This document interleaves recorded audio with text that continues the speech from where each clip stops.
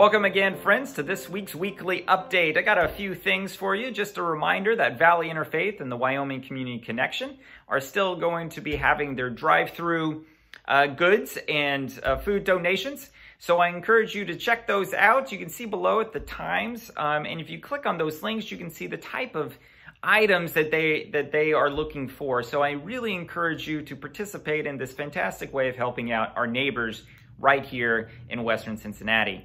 Also, mulch has come in, so if you're interested in coming out to the church and working the flower beds and stuff, everything's ready for you. Come out whenever you feel like it. Just be sure to keep that social distancing up. Also, Habitat for Humanity has reached out to us to see if we had any connections of people who would be willing and able to sew some face masks for them as they start ramping back up their operations come in May. So I found 30 face masks already to be sewn, so we're good there, but I have 30 more. If any of you would like to sew some face masks for Habitat for Humanity, I have all the material for you.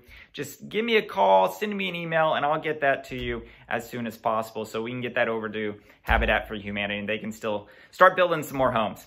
Finally, adult Bible study, the same study we've been having on Sunday mornings for years now, is once again going to be starting up.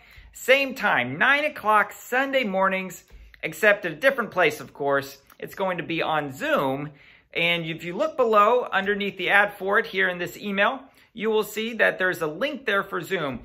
And so whether you've been coming for a long time or just want to start, everybody is welcome. Come join Dave Hansen and friends as we work through some fun, fascinating parts of the Bible together. That link for Zoom is going to be right there. You can click on it. It'll, voila, show right up. If you're using a smartphone or an iPad or a tablet or anything like this, they may ask you to download the Zoom app. Real simple. You just download it and then boom, you're ready to go. So I encourage you to join us at 9 a.m. Sunday morning for Bible study with Dave Hansen.